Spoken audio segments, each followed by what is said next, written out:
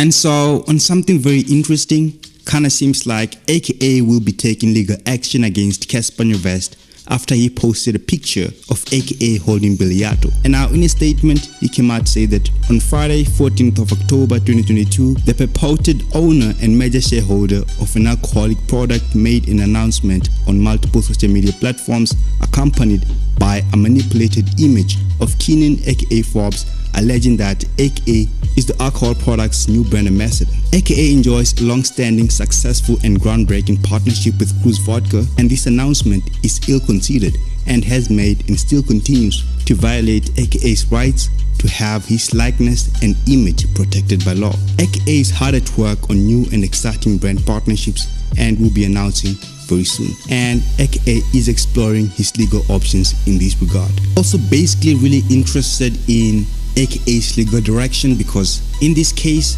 Cassper Nyovest is the one that posted on his own social media account, but publicly, this being civil law, Cassper Nyovest is known as the owner of Billiato. So in a way, can we say that he was also acting on behalf of Billiato legally, as in can Billiato also be added onto the lawsuit if it ever happens? It will be very interesting, but you guys tell me what you think about it. Comment down below, if you like the video, give it a thumbs up.